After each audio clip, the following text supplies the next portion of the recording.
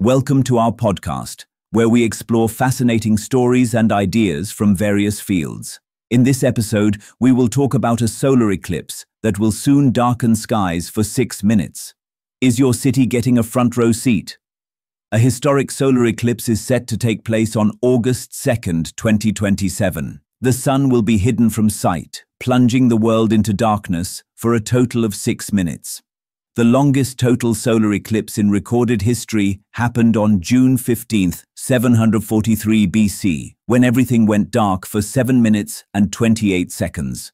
The path of totality of the eclipse is approximately 275 km wide, as it will cover several continents. It is also being called the Great North African Eclipse, because it will cover several countries in Africa. The 2027 solar eclipse is special for its duration and also because something like this is not going to happen for another 100 years.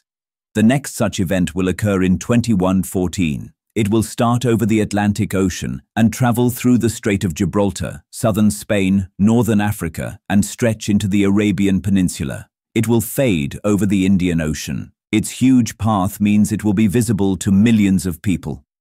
The Great North African Eclipse is a result of a rare cosmic alignment involving the Sun, the Moon, and Earth.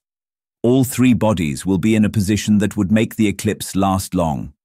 Earth will be at aphelion, its farthest point from the Sun, from where our star will appear smaller.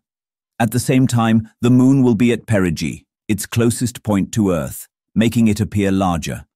The Moon will cast its shadow on a path near the equator and move more slowly. This would make the total solar eclipse last longer.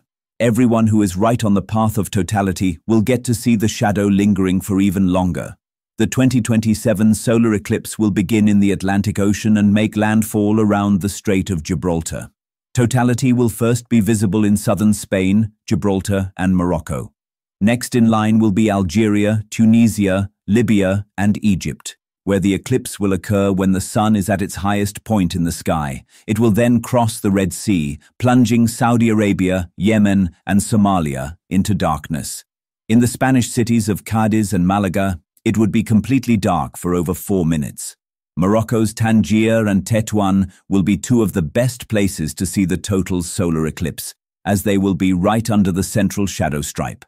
Benghazi in Libya would also make for a good haunt, as the dark skies will last nearly 5 minutes. Near Egypt's historic city of Luxor, it will be pitch black for more than 6 minutes. Italy's island of Lampedusa would have almost total coverage. Saudi Arabia's Jeddah and Mecca, and parts of Yemen and Somalia, would be the last ones to see the eclipse. However, the 2027 solar eclipse won't be visible in India. Thanks for tuning into this incredible story. If this episode resonated with you, don't forget to hit the like and subscribe button for more captivating stories to come. Stay tuned.